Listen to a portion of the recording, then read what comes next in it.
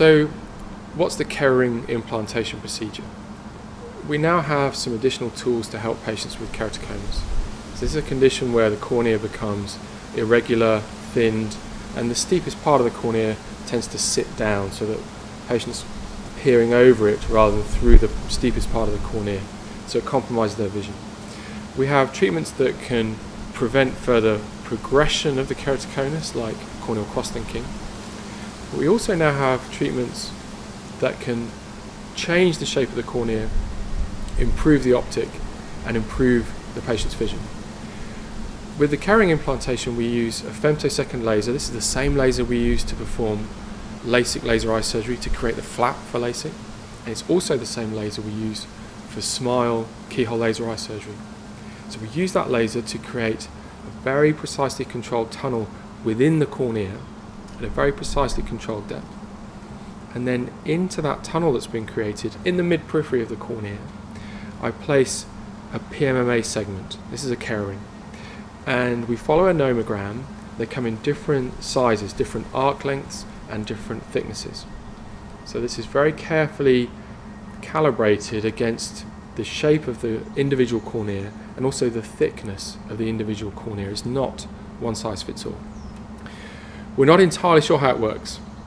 It's either a bit like the underwiring in a bra, kind of pushing the cornea up, or it's a little bit like a reinforced steel joint in building, which is what I think is going on. So the cornea in keratoconus is not uniform.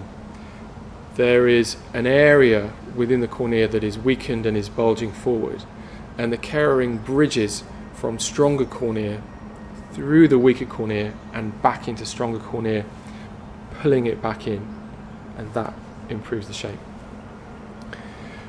For the patient, it's a very quick procedure. The laser tunnel is created in 8 seconds, and then it takes me a minute or two just to very gently slide the ring into place, and then we put in some antibiotic drops.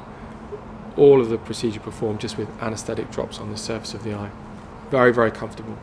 The patient might feel a slight grittiness that evening.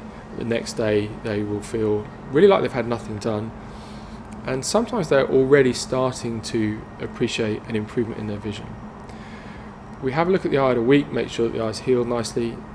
Again, we will quite often find that there's already an improvement at that stage, but then we'll really judge at about 6 to 8 weeks. That's enough time for the procedure to have settled down and for us to measure improvements in both the corneal shape and, more importantly, in the patient's vision.